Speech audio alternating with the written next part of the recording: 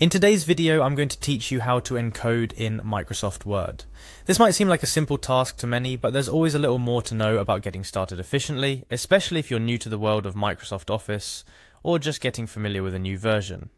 Over the next few minutes, we'll walk through the process step by step, from opening Microsoft Word to starting your first document. First things first, we need to open Microsoft Word. To do this, we'll start at the very beginning, which is your computer's desktop. Look towards the bottom left of your screen for the Windows Start menu. It's the little icon that usually looks like a window or 4 squares. Give it a click. This action reveals the Start menu, a gateway to everything on your PC. With the Start menu open, your next action involves a little search. Straight away, you'll see a search bar. It's here you'll type in Word. Just that single word commands your computer to sift through its contents and find the Microsoft Word application for you. It's kind of like asking a librarian for a specific book and watching as they find exactly what you need.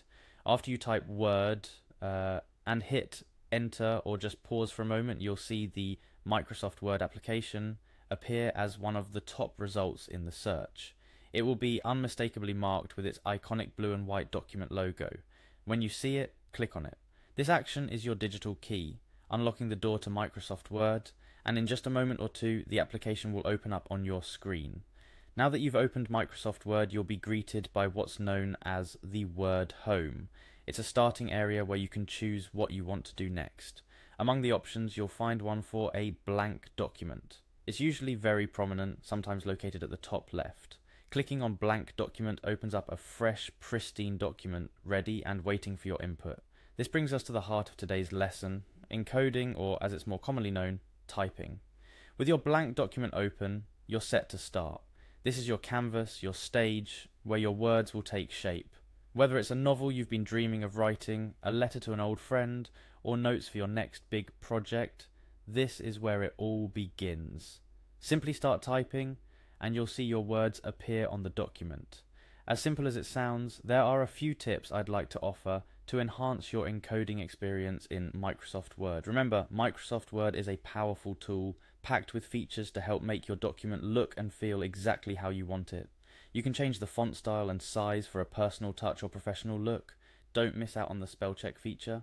It's like having a vigilant, helpful friend ensuring your work is polished and free of typos. Exploring further, the toolbar at the top houses an array of options. Here you can find tools to insert images, create tables, and even add links to your document.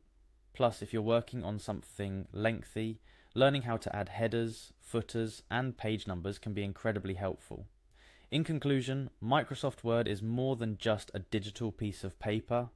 It's a comprehensive tool designed to cater to a wide range of writing needs and styles. Whether you are writing for work, school, or pleasure, understanding how to efficiently start a document and utilize the basic features can significantly enhance your writing experience. So there we have it, a step-by-step guide on how to encode in Microsoft Word. Now that you've seen how straightforward it is, I encourage you to open up Word and start exploring on your own. The best way to learn is by doing, and who knows what amazing documents you'll create now that you know how to get started. Thank you for watching today's video tutorial. Happy writing, and don't forget to save your work regularly.